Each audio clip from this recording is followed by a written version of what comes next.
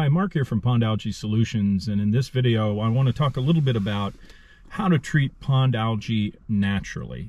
By the term naturally, I'm making an assumption though, and that is that you basically want to avoid treating an algae problem with chemicals or chemical algaecides. There's a couple of different ways to go about this. The first one that comes to a lot of people's minds, I think, is barley straw. Barley has been used for ages to help manage issues in ponds. A lot of the university research, there's been at least a handful of studies done by some major universities on the use of barley in ponds for algae control and management.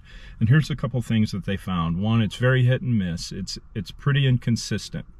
One thing that is very consistent, though, is that it has proven to be a better preventative rather than a treatment, meaning that you want to apply the barley straw well ahead of any algae growth. It may help retard growth, but it will probably not treat algae that's present already. The other thing that's important to note is that it is, as I said, very inconsistent. The results were very mixed, and so it is very much a trial and error thing to treat a pond with barley. But if you do decide to do it, you want to make sure that you get very well-dried barley bales. 20, 30 pounds are fine, and try to find them locally if you can. The direct source on the farm is the best because you're going to get your cheapest price for such things. But you want to take dried barley, break it up, and in a loose configuration, wrap it in some nylon mesh, and then go ahead and deploy it in the pond. As this straw decays, it's thought that certain substances are released during this process. It could be humic acid, it could be some hydrogen peroxide, but something is in there that does prevent growth of algae in some cases, and so that's how people have found success with it. I would say it's worth a try for people who are really wanting to go non-chemical, but just don't have high expectations. Keep expectations reasonable and see how it goes. You want to leave the barley in there for several months at least, again during the decaying process, and after 4 or 5 months, if you want to replace it with some fresh stuff and let that begin the decay process, that's fine to do. I think the only drawback that I see with barley is, again, it's hit and miss proposition, but also keep in mind that it isn't really addressing the key root of the problem of why algae is there to begin with, and that's excessive nutrients. Barley isn't cleaning up any of those nutrients. It isn't cleaning up the bottom of muck, which is a big source of nutrients, and so it's not targeting the real issue, but may be helpful. Let's leave it at that.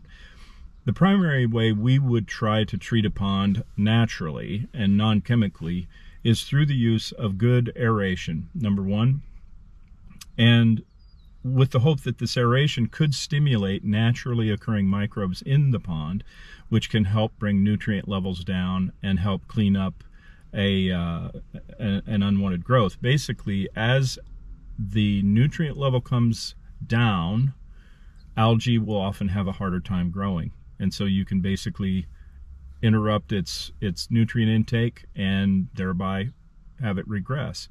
The other thing that we might do is supplement some beneficial bacteria or beneficial microbes in there along with the aeration.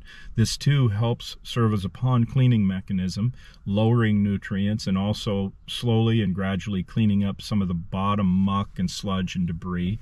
And again, as the pond gets cleaner, these unwanted plant growths like algae have a much harder time taking off and blooming well. So in my mind, this is a much more direct and targeted approach to the real reason that you have an algae bloom.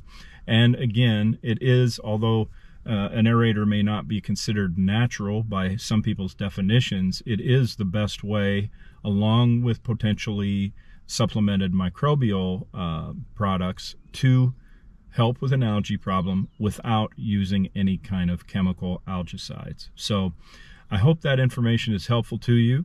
And if you have any other questions about pond algae control or management, please get in touch with us at pondalgaesolutions.com.